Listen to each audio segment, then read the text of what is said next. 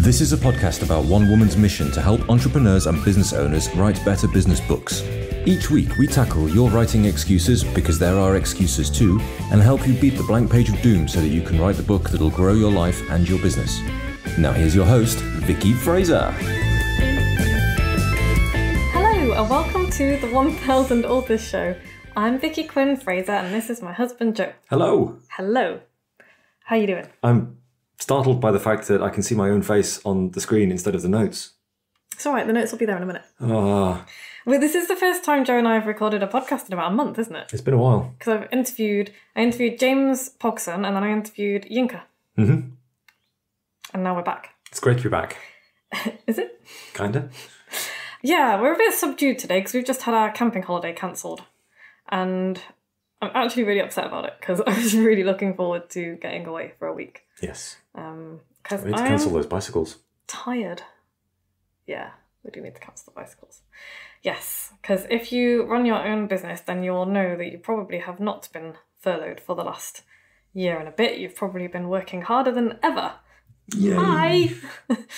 And I am tired. But today, that's not what we're talking about. We are talking about... Actually, no, let's do what we normally do. Joe, what are you reading at the moment? I'm reading A Gentleman in Moscow. It's great, isn't it? Which you recommended to me, and it is really good. Yes. Almost nothing happens, but it's beautiful. Yes, I know. It's just beautifully written, and the characters are like rich and real, and It's almost like, because there's not much happening, there's time and space to like flesh everybody out properly. yeah, that's really lovely. Really good. Really Good. I'm really glad you're enjoying it, because Yeah. otherwise I would have had to have done something about that. don't know Found what. a better husband. And I'm reading Night Watch by Terry Pratchett, which I have obviously read before, but I'm reading the hardback. Why are you reading that? Why? What did you read before that? Oh, okay. So yeah, before that I read The Last House on Needless Street, which is brilliant. I loved it, but it was a lot. It's pretty serious, isn't it? Yeah, it was. I can't even really say what it's about because that will kind of spoil it. And I had an idea of what it was about. Is it a horror? It's not a horror. It's kind of like a murder mystery. It's a murder mystery. It's really disturbing in places. It's beautifully written. And it's just great. I loved it. I loved the book. But it was... I needed something that I knew I would really enjoy. Something wasn't going to upset you. Yeah, something that wasn't going to upset me. And so I am reading Night Watch by Terry Pratchett, which I love because it's a Sam Vimes. It's a night watch. It's about the Night Watch, funnily enough. And it's a bit time travel-y, and it's great. So I love that. So that's my fiction read, and my non-fiction read at the moment is Word Slut by Amanda Montell, which is a feminist guide to taking back the English language. Joe's going to wave it at the camera for those watching. It's also a nice bright yellow colour. But I love it because it's linguistics and it's language and it's feminism and it's fulfilling my social justice warrior, stuffs. And it's really good. It's really interesting. So if you're even remotely interested in the origins of words and how language is used to manipulate and oppress, give it a read. Cool. Yeah, it's really good. This week at the Dingle, what have we been doing? Well, I have finally got around. Well, I've run out of things to procrastinate around the skirting boards in our bedroom. By which he means I berated him until he went and started it. Ugh. Because it wasn't even that you didn't want to do it. You were just really worried that you were going to screw it up. Skirting board, man. So, I mean, skirting boards are not normally like a massive drama, but we've got weird walls with bits of timber in and lime plaster and nothing straight, and there's no 90-degree angles, and the skirting boards have to be laid like horizontally instead of vertically, and there's just all kinds of Quirks. Crazy shit that needs doing to make it work. And the skirting boards are solid oak, and they're not like wildly expensive when you compare it to, say, our windows, but they're not cheap either. So I think you were just really worried about messing it up, weren't you? Well, I mean, I'm in no way, shape or form a woodworker. I have limited tools, no experience, and basically a piece of paper and a pencil and a jigsaw. And yet... So I'm kind of making up how to do it. But you've done so he's done a little bit so far at the top of the stairs, and it's absolutely beautiful. It's absolutely beautiful. It fits perfectly. It's beautifully... Anyway, I mean, done a brilliant job. It took a day to get about 14 inches around a couple of corners. I mean, yeah, it wouldn't be a viable career for you. No. but DIY and furlough projects, it's brilliant. Yeah. And I'm really chuffed with this. We shall see. So yeah, we also have jackdaws who are trying to break into our house, literally kicking a hole in the soffits and digging out the insulation and stuff. And so we had to put a stop to that. And so Joe built them a little jackdaw nest box out of old roof slates. And they immediately moved into it, which is awesome. And so now we've got a pair of jackdaws nesting, and just FYI, jackdaws are cool. They're really clever. They mate for life, and they're going to be raising baby jackdaws, which I'm going to tame and then have on my shoulder like some kind of a manic cross between Snow White and Edgar Allan Poe. Good plan. Yeah, so I'm going to do, at some point, I will be doing podcasts with my jackdaw on my shoulder. It's going to be great. Cats are going to love that. I don't think the cat should take on a jackdaw because they've got big, strong beaks. Jackdaws are pretty meaty. Yeah. And vegetables. We've got vegetables growing. Loads of I lost a few of my 75 tomato plants to the frost, even in the greenhouse. Yeah, we had a couple of really hard frosts, just like and then it shock snowed. Frosts and snow and stuff. And yeah, What's that all about? Greenhouse didn't like that. But yeah, all of my lettuces are coming up. Some of my cucumbers, the ones that have survived, are going to be super strong. Got celery's, got all sorts of stuff. It's going to be cool. The front of this office is sprinkled with wildflowers. And they're all coming up. They're all starting to come up. Really lovely. Very exciting. Of course, the rest of the dingle looks like a shocking mess, but that's fine. We're doing it in tiny stages. Tiny beetle steps. Much like writing a book. Did you like that segue? That was smooth. I know, right? Almost didn't notice that one. I know. And so today I thought I would talk about outlines, the truth about outlines. I'm going to give you. Okay. So I think there's a lot of misconceptions about outlines, and there's a lot of people who will tell you, you have to do an outline before you start. And other people who say, don't do an outline, it won't help you. And neither of those two things are true. And so I just wanted to run through a few of the myths about outlines. So let me just turn my page. There we go. What? So I have 9 myths about outlines. Myth the first. Hang on a minute. What? Define me an outline. What's the outline? What's it for? Who's it for? Why? What? Well, I mean, if we're going to define outline, then it is like a pencil outline, like a chalk outline. Think of when they drew chalk outlines around bodies. Right, so your book That's an is outline. a dead body that doesn't exist yet. I love And we're it. just drawing the chalk line. Yeah. But it's also, it can be like, if you think about a tree with its branches on it, or Your book is a dead tree. a map. That needs a... Okay, so an outline is just the skeleton of something, right? It's just the bare bones of something. It's a very simple version of the thing that you are talking about. So if you're talking about a picture, it's like if you're going to start to draw a cartoon, you just like really sketch very quickly and roughly an outline. This is where the head will be. Yeah, this is where the head will be. Here's a hand. Here's another hand. Here's a foot. Another foot. And they'll all be in approximately the right place. Okay. Maybe not even the right place. Maybe there'll be a foot on a head. Possibly prone to moving. Yeah. At a later date. Okay. Yeah. And so there are different ways of doing outlines, and I wanted to talk about a couple of different ways, and I will do that in a minute. We're just going to do 3 methods of doing an outline, but I want to focus on one specific method that people don't really talk about very often. Okay. But we'll come to that in a moment. So I just wanted to run through a few myths about outlines. So myth the first, the outline must be the first thing that you do. No, not necessarily. I do think that writing the outline first is a really good way if you're like totally stuck and you've got real bad writer's block and you're like, I don't know what to do. It's like, I will encourage people to write an outline of sorts because that gets rid of that blank page thing and it gives you a place to start. And one of the ways in which I teach people to do outlines is you can end up with basically your whole book like in quite a lot of detail just in note form, so that all that is required then is to take a section of it and expand it and flesh it out and turn 20 bullet points into 20 pages. Yeah, and that is a legitimate way of doing things. It doesn't suit everybody, so I won't force people to do it. But yeah, that is it can be a really good thing to do. But not everybody works like that. Like, I know people, and sometimes I work like this myself. I know people who just sit down and start writing. They pull stuff out of their heads, empty their brains onto a piece of paper. That is really legitimate as well. But I will always get people to go back and create a skeleton outline at some point, because they are really, really useful for other reasons as well. I'll come to that in a minute. So yeah, it does not have to be the first thing that you do. You don't have to do it first. No. Kind of helpful. No. Myth the second, that an outline is something that you have to stick rigidly to throughout the writing of your book. No. False. If you think of an outline like that, then you will really struggle to get your book written, because books take shape as you write them.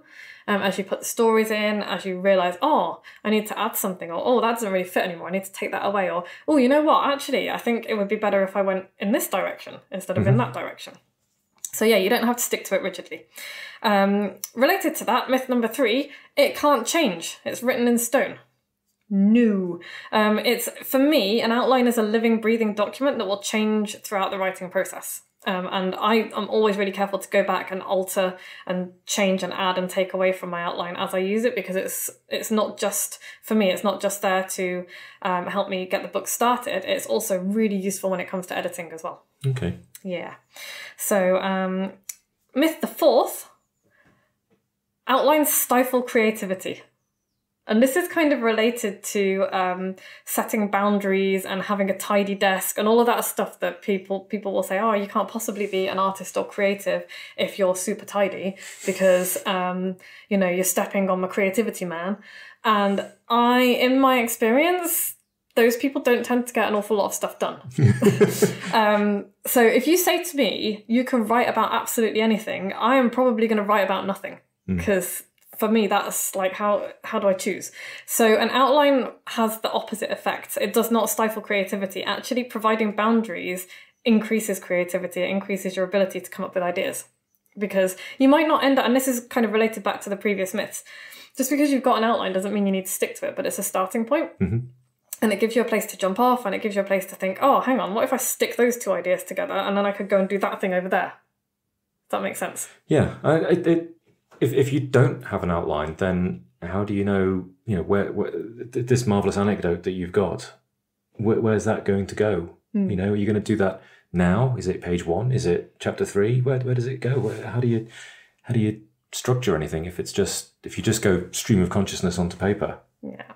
It's going to be messy, isn't it? It is, which is why I am a big fan of doing an outline at some point, but it doesn't have to be the first thing you do. So I'm working with somebody at the moment who is writing their book, and they are, at the moment, just in the stage of just getting stories out onto paper, and they know what their book is going to be about, and they know why they're writing it and all the rest of it. They don't know what they're going to include yet, so they're just like getting everything down. Just emptying their brain onto paper and they'll give it a good shuffle at some point when they have a plan. Exactly, and at some point I'm going to get them to sit down and think about this outline so that we can then take everything that's there and think, how's it going to fit in, what we're going to use, what we're going to not use, all of that kind of stuff. I guess the danger of that is there's going to be a whole bunch of stuff that they're writing right now that doesn't go in the book.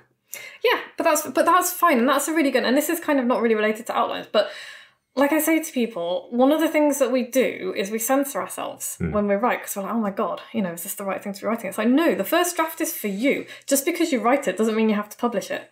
And that's really important, because a lot of the stuff that I write, there ain't no way anybody else is going to see it, because it doesn't paint me in a very good light, or it's not, it's just not interesting to anybody else, or it's just really too private for me to want to put out there for other people. But I want to write it down, because that's going to spark other ideas. So like, I might have a really private story that I'm like, there's no way I'm going to share this in all its gory detail, but I want to write about it. So how am I going to take some of the elements from this story, from this experience of my life, and how am I going to put that in my book in another way? So yeah, just because it's down on paper does not mean that anyone else ever needs to see it, but get it down there. And I think that's one of the things that writing without an outline can help you do. Because you can because you don't have those constraints. It's like, oh, what do I want to share with people? What don't I want to share with people? You don't need to worry about that, because nobody's going to see it. Okay. Yeah. Okay. Myth number 5 is that you have to have an outline. You don't have to have an outline, kinda. This is one that I'm like, you know what? I'm not going to tell somebody how to write a book in terms of this is the only way to do it. There are there are as many ways to write a book as there are people writing books, right? You don't, if somebody is really resistant to writing any kind of an outline, that's fine. But having said that, you're going to need some kind of a structure at some point for all of the reasons that we've just talked about. There are people who, it's called kind of discovery writing, or writing by the seat of your pants, some people call it. It can work really well with fiction because you're kind of discovering where the story is going. It can work with non-fiction as well. Discovery writing, it's like, oh, I'm just like discovering what stories are coming out, and that's great. At some point, you're going to have to do an outline. So I guess this is related a little bit to it must be the first thing that you do. Sure. There does need to be some kind of a structure because otherwise you're just not going to know what to do with all of the words that are coming out of your face. So, you end up with Ulysses by James Joyce, and as we said before, nobody really enjoys reading James Joyce. Like, honestly, prove me wrong. I know that some people will say they enjoy Ulysses. It's a marvellous work. Well done. I know, I'm probably committing like literary heresy. It's like, I'm a writer. I'm supposed to say that I love Ulysses by James Joyce. I don't. I did not get past the first few pages, and I'm not even sorry. Myth number 6, that there is a right and a wrong way to outline. No, you can write whatever kind of outline or create whatever kind of outline works for you. Could be a mind map, could be a spreadsheet, could be... I don't even know how you would go about a spreadsheet, but you're like the spreadsheet king, so I'm sure that you would be able to use a spreadsheet really well. There's tools like Dingle that I used to use. Pen and paper. I do my outlining with a pen and paper, or these days with a Remarkable.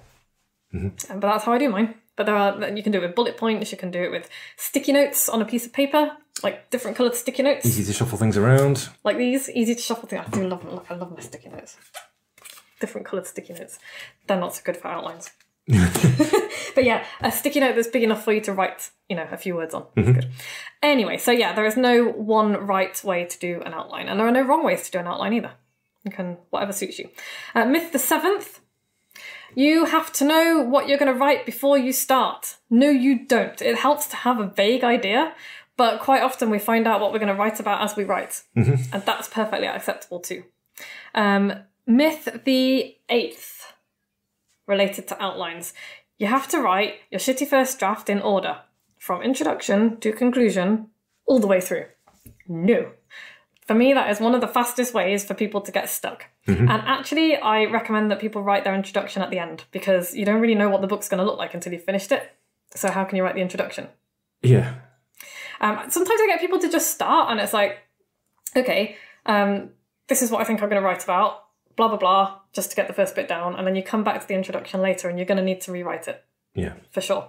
So yeah, I just tell people to start, what is the chapter that you're most excited, or what is the story that you're most excited about telling? Start with that.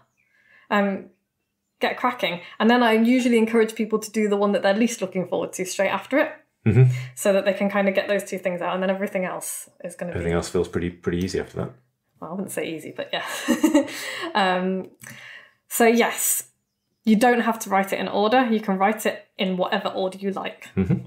Whatever gets the work done, basically. And myth the 9th, that you have to do an outline to be a good writer. That's one of those snobby bullshit myths that really irritates me. It's like, oh, well, you're not a proper writer if you're not doing an outline. Is there a case for an outline if you are talking to like publishers? Do they want to see an outline? Yes. Do they want to see a specific outline? Do they want to see a particular format or? Yeah, so there are very specific ways in which publishers want to see your book proposal, it's called, right. Which is a monster document in itself. It's usually about 40 pages. It's almost like writing the whole damn book again. You don't have to have finished your book before you send it to a publisher, but they will want to see a couple of chapters and they will want to see a detailed outline of it.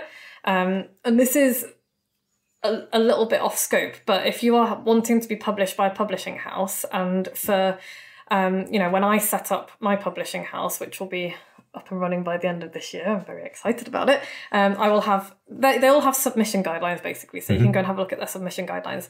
A lot of publishing houses won't even look at you without an agent, so you'll need to get an agent, which means you'll need to write a query letter, which will also involve outlining your book in some way. And then an agent will help you the whole function of an agent is to help you get a publisher, so they will walk you through all of that stuff. But for me, when my publishing house opens, I won't require people to have an agent, but I will require them to follow all of the submission instructions. Yes. One of which will be, I want to see some kind of an outline or structure for your book. But again, publishers are well aware that that stuff changes.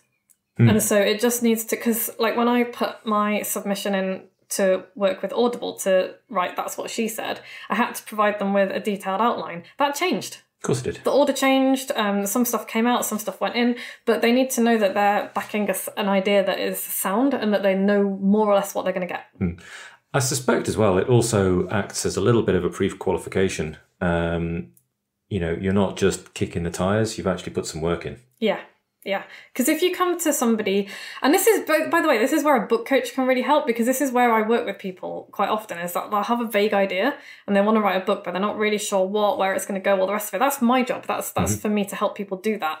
Because that's actually a really difficult thing to do, to come up with your idea and then be like, is it going to work? And, a lot of what I do is validation, and as well as helping people get clarity and tweaking the idea and all the rest of it. But that sort of thing, you need to have that done before you approach a publisher or an agent.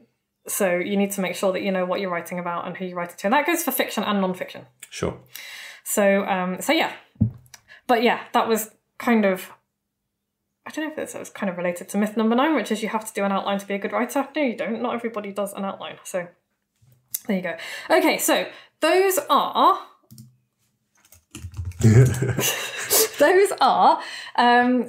my 9 kind of major myths. There are a bit of crossover there about outlines. So what is an outline? I have 3 methods and 7 minutes.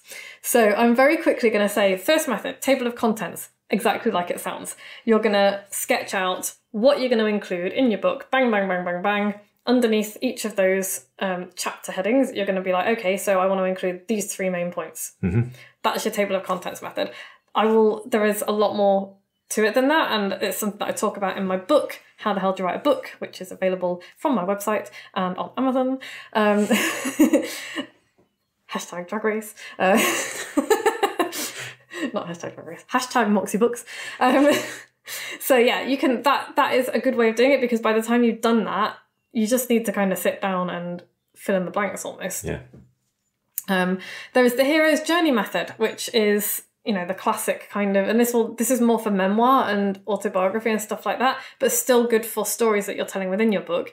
You will have, this is what problem have they got to overcome, and how do they change along the way, and what was that setback, and they've been knocked down to rock bottom, but no, they've come back up, now they're really hitting rock bottom, and how have they changed and what have they achieved, and that kind of thing. So there's the hero's journey method. And then number 3, which I would just like to spend a couple of minutes on, because this I find is a really great way to get people started and get people knowing what they're going to write and how, without being too overwhelmed by writing this really detailed outline, is the reader's journey method.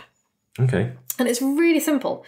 So we're thinking about, where is your reader at the start of the book? So your reader has just picked up your book. Where are they? What frame of mind are they in? What can they do? What are they struggling with? Or what do they aspire to? Because it's not all about solving people's problems. Sometimes it's about, helping them achieve goals. So yeah, basically, where are they? What are they feeling? What are they thinking? What are they able to do now? What are they not able to do at the moment? Why have they picked up your book? Think about it from the reader's point of view. Because you already know why you're writing your book. You know where your expertise is. You know your reasons for writing the book, what it means to you, what you want them to do next. But what did they want? What's your reader doing?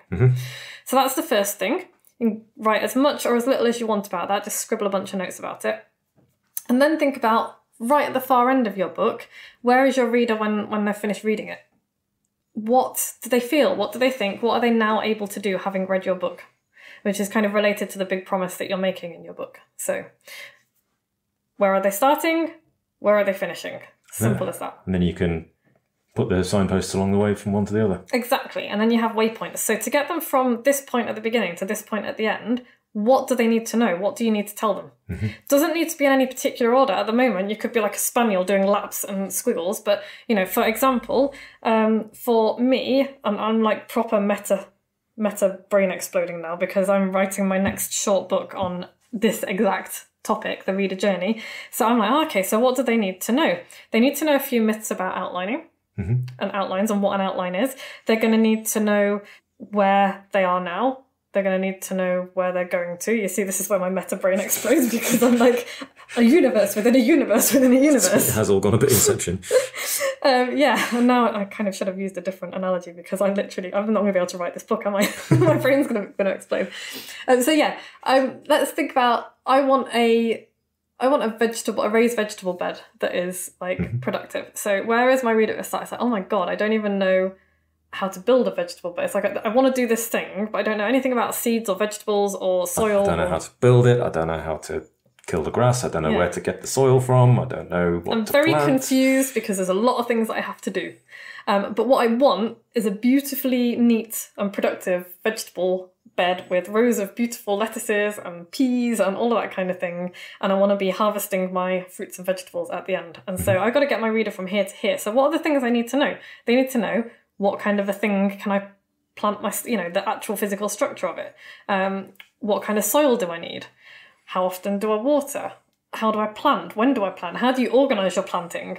When do you harvest? How do you take care of, pests and things like that? What about companion planting? So all of those things, that was not in any order and that was not in the right order, but all of those things will need to be waypoints along the way from getting me from, I don't know what I'm doing about vegetables to, oh my gosh. I've got vegetables. And it can, that was really simplistic and I would go into a lot more detail about what my reader is thinking at the beginning and all the rest of it. But that is essentially it. So what's the takeaway, Joe? What is the takeaway? What is the takeaway? Think about your outline as a living, breathing document that will help you write and edit your book. Yes. And think about it from the reader's point of view. And that will give you a really basic, simple outline that will serve you and your reader and it will get you started.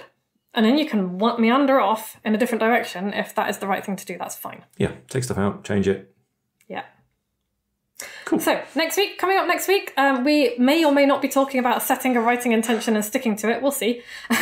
But more excitingly, the second Moxie Books Write Night is happening at the end of April, Thursday, April 29th at 8 p.m. this time. So it's a little bit more civilised. 8 p.m. BST. Until midnight, 8 p.m. UK time. Be there or be square. People are signing up. It's very exciting. What? Be there or be square, sorry. What? You can go to moxiebooks.co.uk/write night. Join us. I would love to see you there. I will send you everything that you need to get the most out of your write night in advance. There'll be a worksheet. There's a worksheet. There's things to fill in. It's going to be really good fun. It was really good fun last time. Last one went really well, didn't it? Did go really well.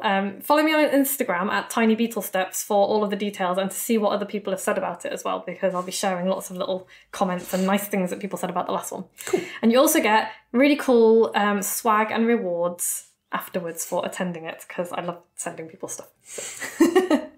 Right, I gotta go because it's midday. Thank you so much for joining us. If you enjoyed this, leave us a review, share it with your mates. And thank you very much, Joe. We'll be back same time next week. Ta-ta! Bye! Thanks for listening. You can find links and show notes on the website at moxiebooks.co.uk/podcast, where you can also sign up for the best daily emails in the multiverse and find loads of free resources to help you write your book. We'll be back the same time next week with more tales from the book writing trenches and the latest on what the tiny sheeps have been up to.